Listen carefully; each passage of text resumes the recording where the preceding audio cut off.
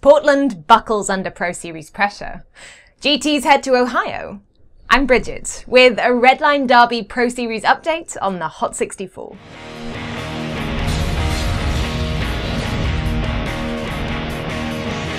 Cars from 14 US states assembled in Portland, Oregon for Stage 2 of the Redline Derby ProSeries.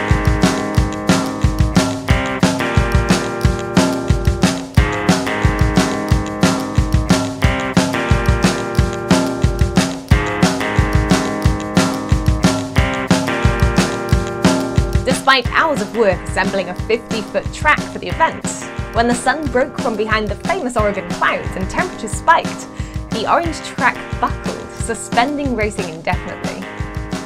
The Oregon crew couldn't schedule a makeup in time, so the cars headed to the Redline Derby home track in Ohio.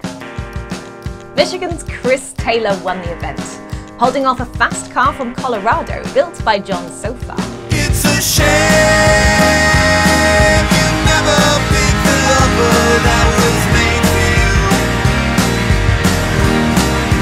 First stage champ AirCooled did well enough to keep the ProSeries points lead, with Taylor moving into second. So far, caught notorious New Jersey builder Chris Rabb to tie for third.